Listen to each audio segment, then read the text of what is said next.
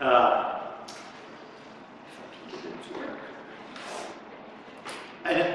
as preparing for the panel,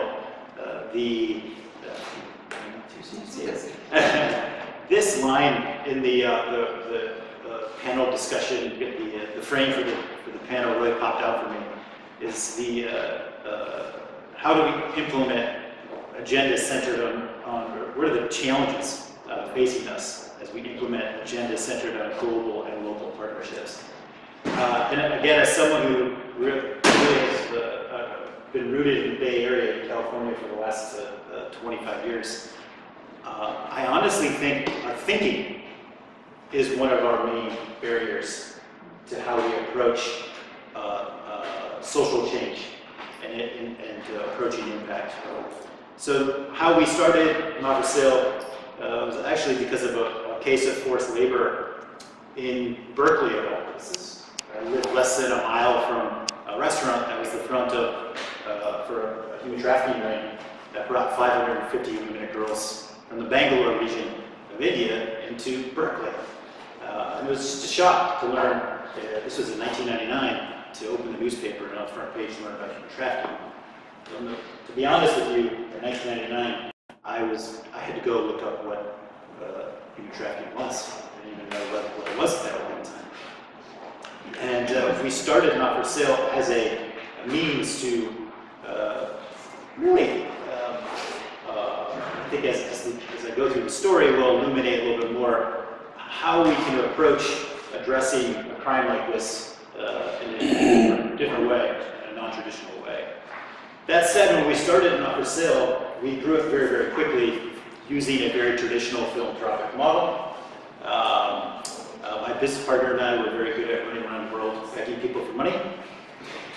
We were at about almost a $10 million annual budget, which, if you go spend some time with our friends up the road in Boston at Bridgespan, they'll tell you that puts you in the top 0.5% of all nonprofits in the world. Now, the expectation of charities are that we are going to be the world changers, right? We're going to completely make the change. Well, there's only, 256 nonprofits in the entire world. There's 2 of them represented here on the panel that have actually achieved breaking out of that $10 million per annum approach to addressing things like forced labor and extreme poverty. And we realized at that point in time that there was only really one path as it existed to continue to grow. And it was, although BRAC is a perfect example of the direction we've gone. But there's very few examples. If you go to Bridgespan, they'll tell you that the way you scale from here is you go find government funding. So go to USAID or AusAid or others, and you scale by attracting government funding. Not only is my business partner and I from the Bay Area, but we're also entrepreneurs, we're business people. And that just did not seem palatable to us. Now there's one little outlier in that 250 organizations, or 256 organizations that have scaled, it's hospitals. And they've blended mission with revenue generation. And so for us, that was the seed that stuck with us when we left Bridgespan, probably about 10 years ago. One, we were depressed, because we thought, where do we go from here? And 2, we were just unsure of our direction. But we felt like there was some seed of change that we could approach that existed within the approach that hospitals take. And so it's funny to say that as an NGO, we have reached the top 0.5% of all nonprofits, that we actually view this as a failure. We felt like we could not continue to scale and grow our model using the traditional nonprofit model. So it might be a little strange to say that we hit what many would say, good job, congratulations, we viewed it as a failure. But if you truly think about what we were faced with, we're faced with over 40 million people enslaved in the world today. And if we're lucky, there's about tens of thousands of survivors who are pulled out of the situation every year. So how can you say you're a success when this is what we should be gauging ourselves against? Additionally, at this point in time, according to the International Labor Organization, traffickers make $150 billion a year per annum. I sat down and just started adding up on the back of an envelope. It's not hard work to do. I knew how much money the global NGOs were bringing in to grow, to fight human trafficking, and how much money was allocated by governments. And if you add it up at that point in time, this was again about 10 years ago, it's 150 million. Again, failure. If we continued down the path we were on, we felt like we were just going to continue to be doing the same work, pulling people out, but not actually having the effect that on the system level.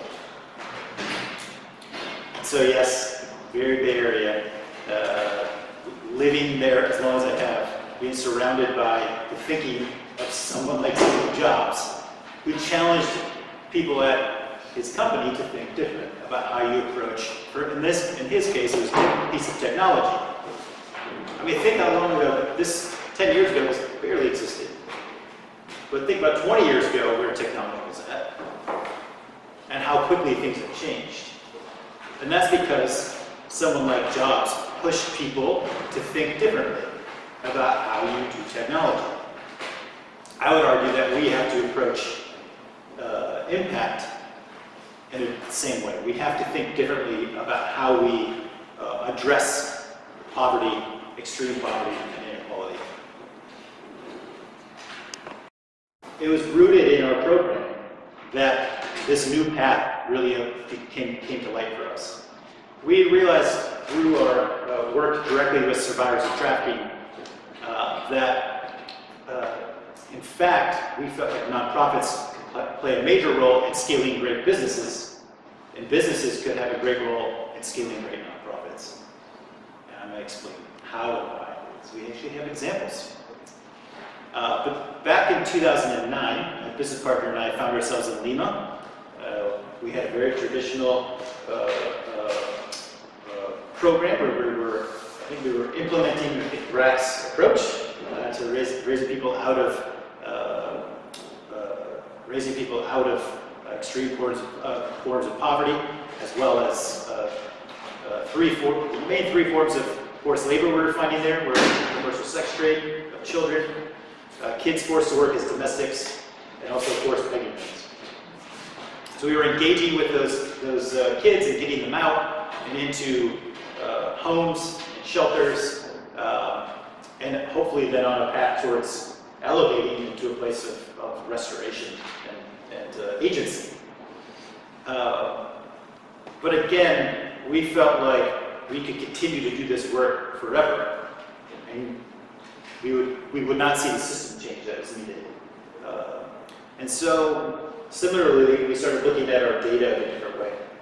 And when we were there in 2009, we engaged with our project director in Lima, and we realized that almost 92% of the kids in our project were actually indigenous from the Amazon, which is 1,000 miles away from Lima.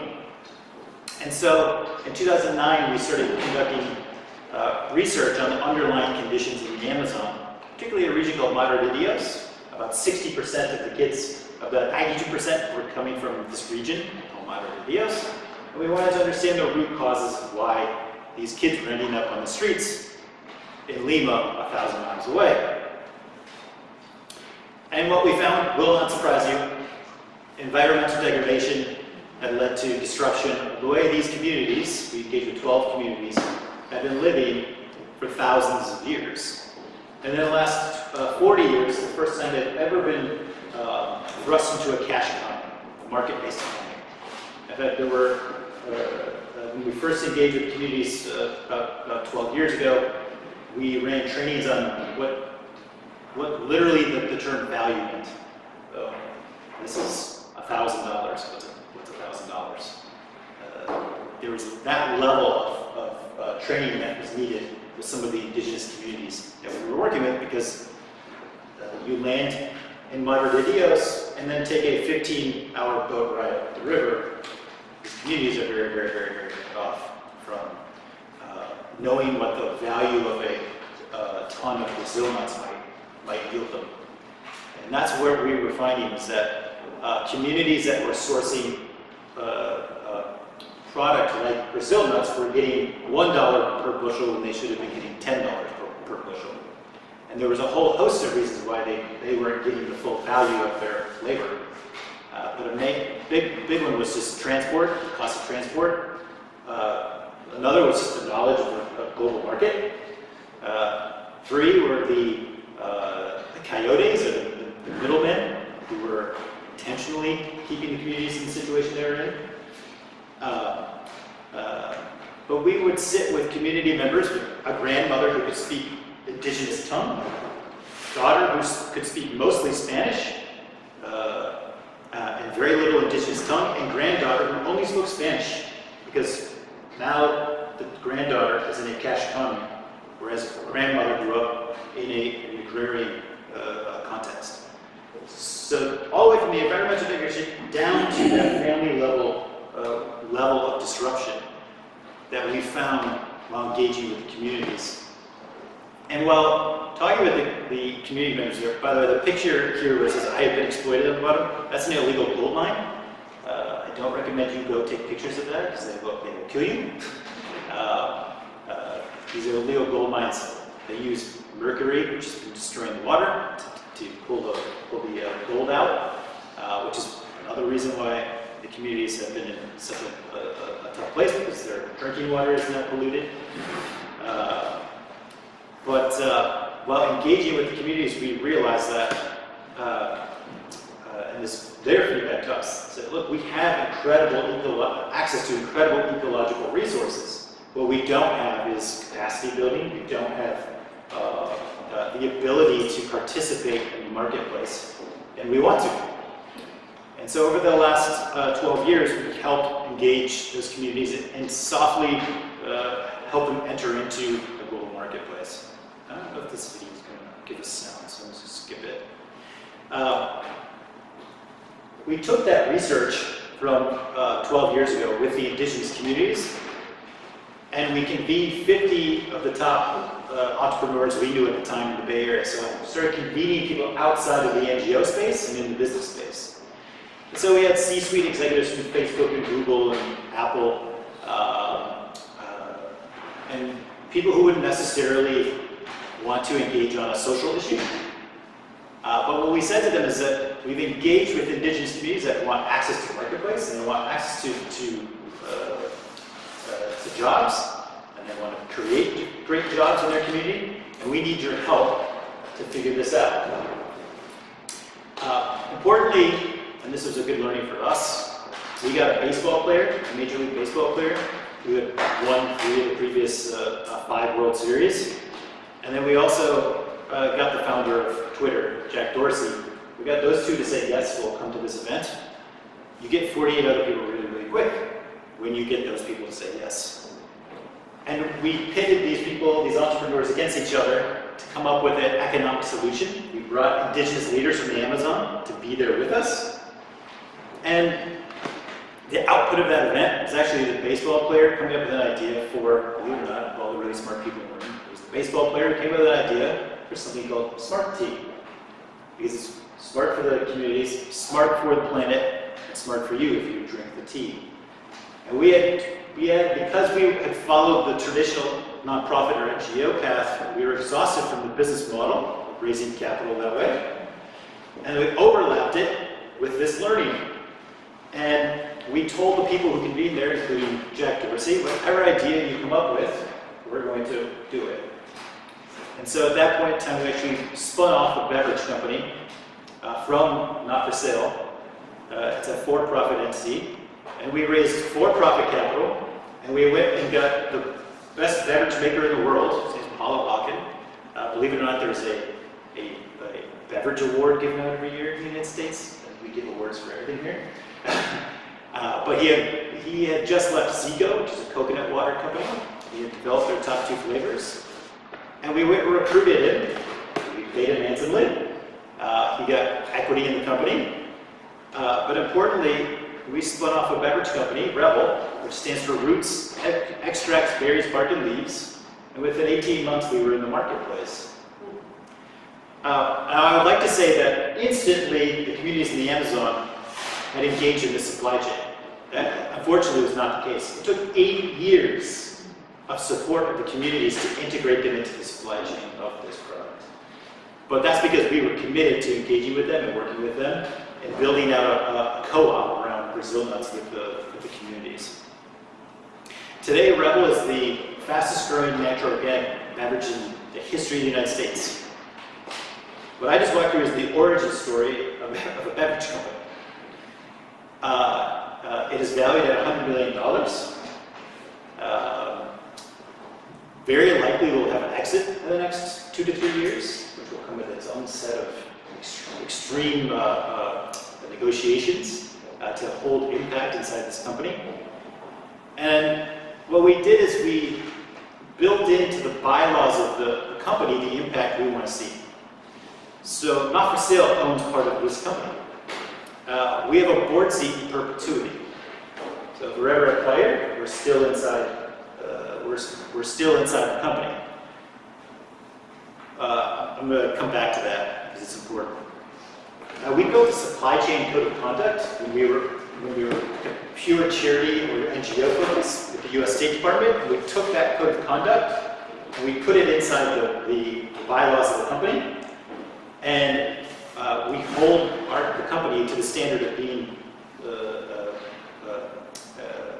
highly graded company in terms of the likelihood of forced labor. The likelihood of forced labor in the supply chain of this company is very, very low.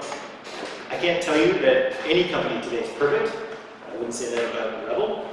I think it's as good as it can possibly be today. But we have to hold it accountable. That's why we have the board seat. And today, Rebel is actually the largest donor to Not For Sale.